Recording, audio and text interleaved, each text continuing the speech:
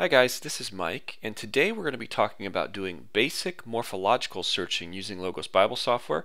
We're going to talk a little bit about some of the best practices, a few of the shortcuts you can take, and we're going to hopefully be building a firm foundation on which we can actually add additional videos at a later date. So I hope you enjoy today. Let's go ahead and get started.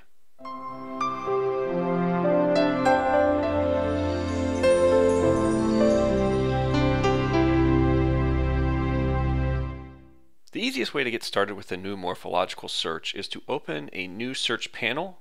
So we're going to go ahead and do that now up here in the top left hand corner with a new search, the search icon, and make sure that you set your search to morph. So this stands for morphological search. So once you've got your search type set, you're also going to want to set your search range. So notice right now mine says all morph text in all passages in the Lexham Hebrew Bible with Logos Hebrew Morphology.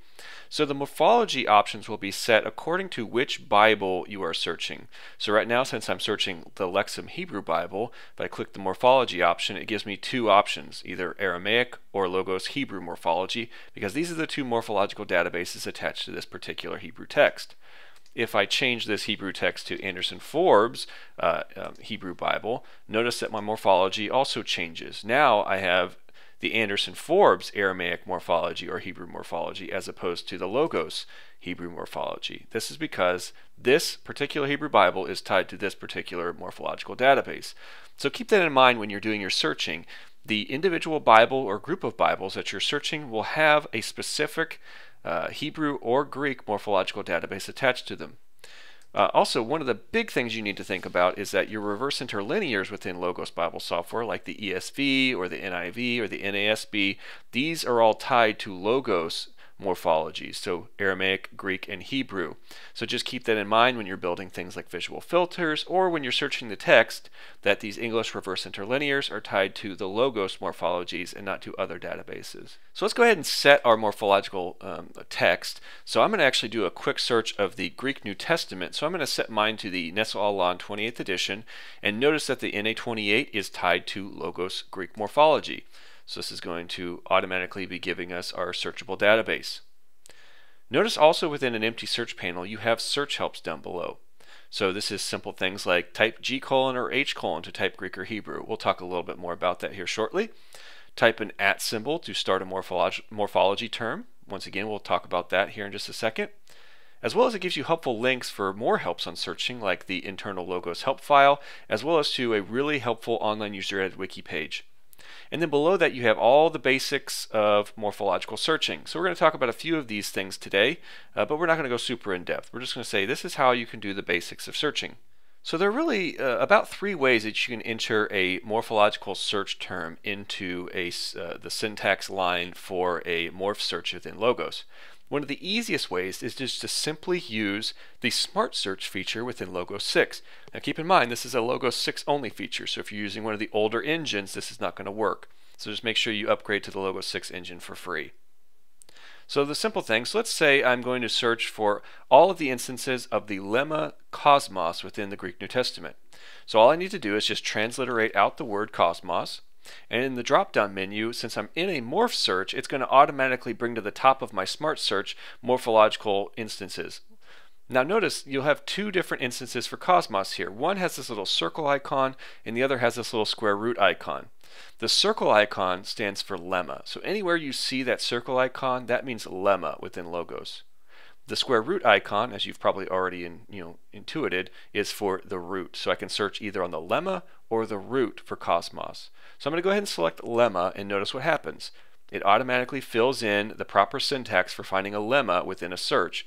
And if we go down just below to the basics, notice that lemma is found by typing lemma colon and then the lemma. So I can run this search and this is going to find all of the instances of cosmos within the Greek New Testament regardless of what morphological form it's found in. So you can see here we've got the genitive, here we've got just the regular form and the nominative, the dative, so on and so forth. Another way that you can find a lemma within a morphological search is to type the letter G followed by a colon, and this is once again down in our search helps, and then type the transliterated lemma again, cosmos, and this gives us a smart drop-down menu where it's giving us all Greek options here. We can once again select lemma and that does the same thing, or if we want we can simply type lemma cosmos, and select that once again from the drop-down. Notice we only have one option available to us since we are a little bit more defined. Or if you're not a big fan of typing in English, you can go ahead and switch to a Greek keyboard and type out the word cosmos in Greek, and that's going to automatically give you the options there as well. So all of these we're going to enter in the same data into a search for a morphology text. So if you're curious about how to actually add and type in a Greek keyboard, you can go ahead and reference one of my other videos for adding Greek keyboards to either Windows or Mac, and you can find the link up there in the top right-hand corner. So now that we've run this search, let's say we want to dig in a little bit deeper. Let's say we want to find all of the instances of the genitive form of cosmos, because we want to find, typically this is translated of the world. We want to find all of the instances where that phrase appears, but in the Greek. So how do we find just the genitive forms of cosmos as opposed to all of the forms? Right now we're just searching on a general lemma, so this is finding all of them, but we can refine further by typing an @ symbol at the end of our morphological term.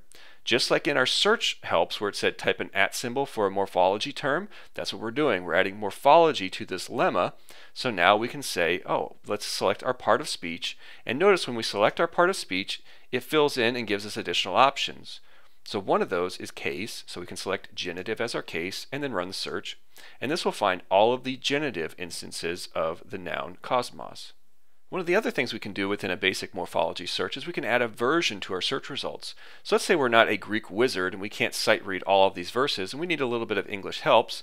Well, as long as we have our verses window set to verses, so let's say we want to add a new version, we can click add versions and then type, let's say I want to open the Lexham English Bible, I can type LEB and select, it'll automatically select that Bible version and then hit enter, and then it will fill in with another Bible version. And notice it has all of the English words corresponding to our Greek word.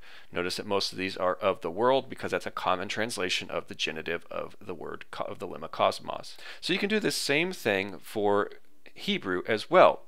So let's go ahead and delete our search syntax and change our Bible being searched to the Hebrew Bible. I'll change it to the Lexham Hebrew Bible. Notice once again this automatically changes our morphology. That's the right morphology for this particular database. And let's say I want to find all of the instances of the lemma Baruch in Hebrew. Well, I can type the three-letter root in the English equivalent, find the proper lemma, that's to praise or to bless, not to kneel. I want the second homonym, and these are pulled from the Hebrew Aramaic lexicon of the Old Testament in case you're wondering how it's divvying these out. And that will automatically fill in the proper syntax, and then I can run that search just like I did with the Greek. If I want to add a morphology data to this, let's say I want to find all of the imperative forms of Baruch, I can type the @ symbol at the end. Once again, select verb, and this time we're going to select imperative, and then run that search. And notice that within Logos, you don't have to know that a question mark stands for an individual character wildcard. You just select the options from the drop-down menu and Logos automatically fills those in for you. So that's about as easy as it is to find and to search a morphological database. Now we can go into more detail with this at a later video, but I just wanted to use this initial video just to get you started on how you can search morphologically tagged texts for particular lemmas as well as morphological forms of those lemmas. If you really like this video and you'd like to see more, make sure that you hit the like button down below. Or if you want to watch other videos from this series or from other video series that I produce, go ahead and subscribe to the channel by clicking the button here. This will notify you immediately as soon as I post a new video that it's available. So I hope you have a blessed day today. Thanks so much for tuning in and enjoy mining the depths of Scripture using Logos. Until next time.